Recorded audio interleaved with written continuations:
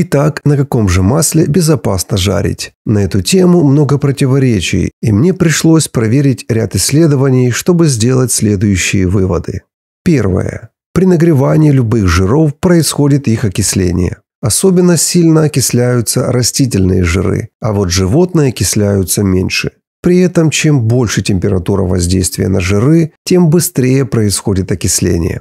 А если сказать простым языком, из-за высокой температуры жир начинает дымить, изменяется его структура и начинают выделяться опасные канцерогенные вещества. Так что важно выбирать не только правильный жир, но и следить, при какой температуре вы жарите и какой способ обработки вы используете. Для наглядности посмотрите таблицу одного из исследований, где приведены данные окисления животных жиров. Очень полезная таблица для любителей шашлыков и зажаренной мясной корочки.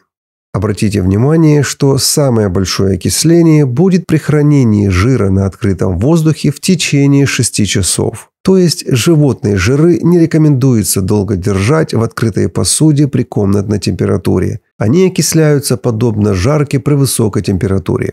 А вот наиболее щадящие способы – это термическая обработка жира в стеклянной посуде и приготовление в воде. Для экономии времени не буду комментировать всю таблицу, потом сами посмотрите, информация полезная.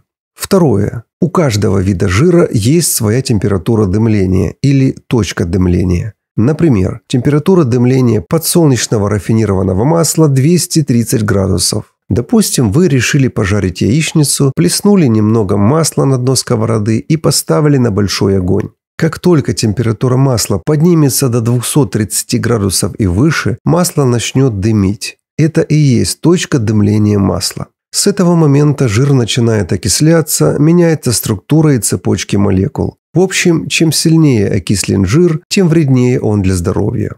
Если вы ищете, на чем безопаснее жарить, необходимо отдавать предпочтение жирам с высокой точкой дымления. И прямо сейчас мы узнаем про них. На экране лучшие 3 масла для жарки при высокой температуре. Первое место – масло авокадо, рафинированное. Точка дымления 270 градусов. Масло быстро не окисляется и более стабильно при нагреве. Такое масло лучше покупать в бутылке с распылителем. Его стоимость высокая, однако это хороший выбор. Второе место – кокосовое масло, рафинированное. Точка дымления 230-270 градусов. Усваивается хорошо, в организме не откладывается. Чтобы не перепутать с косметическим, ищите, чтобы было написано для жарки или рафинированное. Третье место – топленое масло или по-восточному масло гхи. Точка дымления 250 градусов. По моему мнению, топленое масло лучше приготовить самостоятельно. Нет ничего сложного. Растопите сливочное масло на медленном огне, потомите минут 30, пока выпадет осадок. Затем снимите с огня, уберите пенку вверху и осадок внизу. Оставшийся 100% чистый жир залейте в банку, плотно закройте крышкой и положите в холодильник. Далее, лучшие 3 бюджетных продукта для жарки при средних температурах. Первое – говяжий жир. Точка дымления 215 градусов. Кому не нравится вкус или негде достать, подойдет бараний жир или свиной жир. Также допустимо использование свиного сала. Однако то, что от него потом остается, так называемые шкварки, необходимо выбросить. На втором месте подсолнечное рафинированное. Точка дымления 230 градусов. На третьем месте оливковое рафинированное. Точка дымления 215 градусов. Сразу объясняю, почему я поставил говяжий жир выше подсолнечного масла, несмотря на то, что у него немного ниже точка дымления.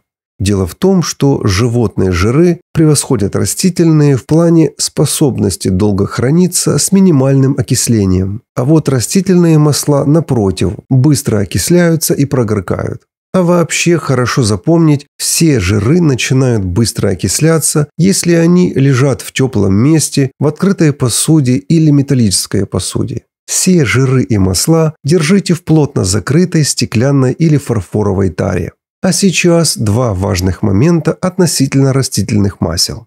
Первый. Есть много разногласий относительно рафинированных растительных масел. Одни уверены, что такие масла не полезны, так как они прошли процесс рафинации, а это нагрев, химическая очистка, много видов фильтрации. Другие люди уверены, что для жарки и не нужно ничего лишнего, только чистый жир. Я, конечно, могу ошибаться, но, скорее всего, лучше не употреблять рафинированное масло. А что вы думаете об этом? Оставьте комментарий.